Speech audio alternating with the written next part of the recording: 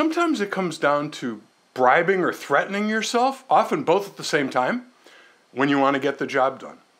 For example, I often combine a threat with a bribe and reward myself with a leisurely afternoon walk with my dog or even alone, but only if I finish all of my work by, say, 4 o'clock. If I'm not done by 4 o'clock, I have to work. That's the carrot. The carrot is the walk, which I enjoy, and so does the dog. If I don't finish everything, I don't reward myself with a pleasant walk. I punish myself by working until all the MITs, all the most important tasks, are finished. That's the stick, the threat, more work instead of a nice walk.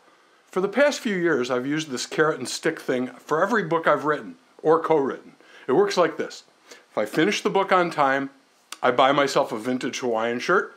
If I don't finish the book on time, I donate one of my prized Hawaiian shirts to Goodwill. The bottom line is I like Hawaiian shirts and I have yet to miss a book deadline. I can't say for sure it's because of the carrot and the stick, but it doesn't hurt.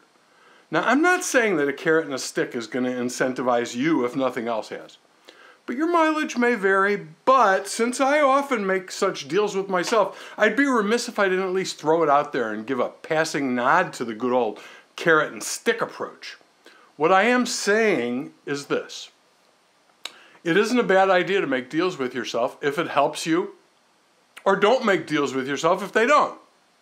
You have to be honest with yourself. There's one last thing. Do goals have a role? And that's something we'll explore in the last real lesson in this section, Lesson 8. Do goals have a role?